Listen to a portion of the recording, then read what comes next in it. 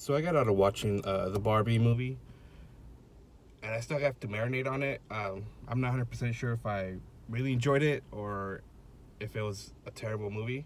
I'm leaning more to I liked it, but it is a satire. It is a social commentary, but it's also a dumb humor comedy.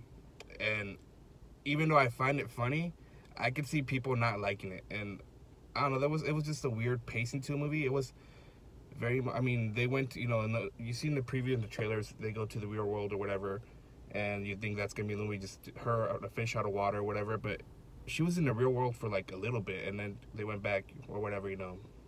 The story, but the story it was very much just a social commentary, just a lot of talking. It was very funny. I do gotta say, I think I want an Alan doll because he was hilarious, and Ryan Gosling was the perfect Ken. He was the perfect cast for this type of Ken. So I mean, I guess I do like it. It's more, I'm leaning more to the liking part. It's just the humor was very dumb funny, which I like it, but I could see people hating that comedy. I think it's gonna divide people, and it is a social commentary and a satire, so it might rub some people the wrong way. I could see a lot of those guys who say everything's woke, whatever, hate this movie, whatever. I think the commentary, whatever we're saying is valid. It was true, and it's a good movie. I mean, it is a good movie. It's just the dumb humor can be a little too dumb at times. It can be a little too, really like, okay, is that supposed to be funny?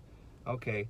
But if you're into that kind of humor, and I think if you're just into the movie, you're like, I heard people laughing at every little thing, and I think sometimes it was a little too much.